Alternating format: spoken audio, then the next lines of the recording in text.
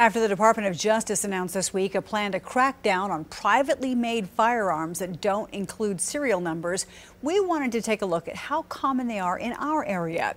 2 News Oklahoma's Amanda Slee talked to an agent with the Bureau of Alcohol, Tobacco and Firearms who works the Oklahoma-Texas region. Amanda.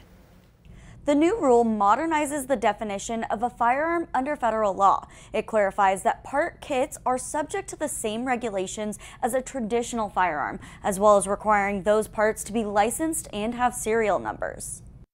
The newly submitted rule from the Department of Justice is known as the frame or receiver rule. It applies no matter how a firearm is made, meaning it applies to individual parts, kits, or those made by 3D printers. It really doesn't change anything for the public. However, it might change some things for the industry going forward of how they do business, what they sell, and how they sell it. The government says the goal is to combat what some refer to as ghost guns, but ATF says the technical term is privately made firearms. First of all, ghosts aren't real, but privately made firearms are.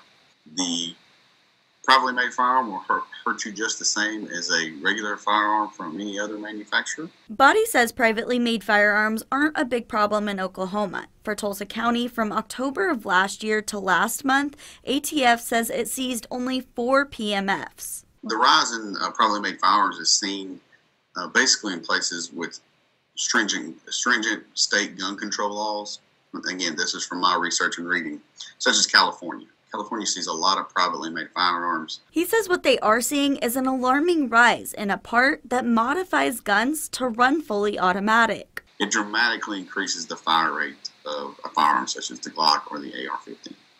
And every bullet has the potential to kill someone. So the more bullets you can shoot faster, the higher the potential. These products are illegal and are being 3D printed and smuggled in from other countries. As far as privately made firearms goes, Body says that there's nothing wrong with making them. Only when those firearms begin changing hands does that become a problem, or someone who starts manufacturing firearms for the sale or buying these to resell, and there's a profit. I reached out to multiple gun shops for comment, but no one wanted to do an interview, only saying this doesn't affect them. The rule goes into effect in August. Amanda Slee, 2 News Oklahoma.